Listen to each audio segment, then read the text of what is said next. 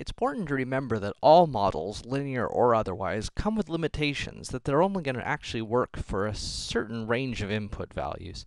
So for example, a 4-year-old boy is currently 39 inches tall, and you're told to expect him to grow 2.5 inches a year. And so we might write an explicit linear equation saying, well, my current or initial population, or in this case height, is 39 inches tall, and we're expecting that to increase by 2.5 inches per year, so this is my common difference.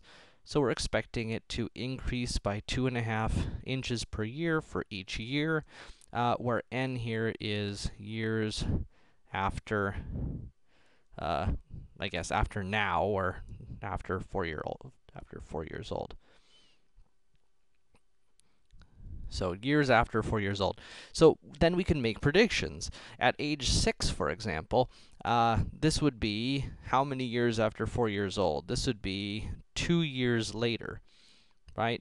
And so we could figure out p sub 2. P sub 2 is going to be 39 plus 2.5 times 2.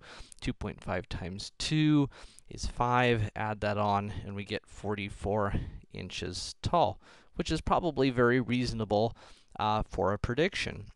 Now, on the other hand, if we tried to continue this model out, then age 50 would be, what, 46 years after he's 4 years old.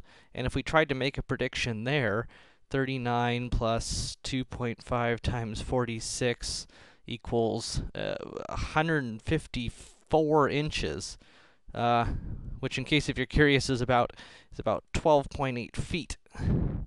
That is pretty darn tall, and so this is probably unreasonable. Unreasonable. And the reason that this is unreasonable isn't because our model was a bad model, it's just that our model is only valid for a certain amount of time.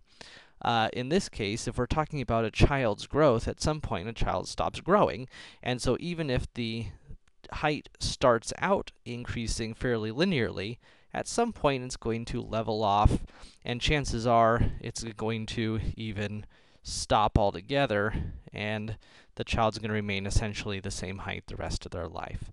And so this is an example of model breakdown, and it's something we always need to consider whenever we're making predictions based on a model we've created.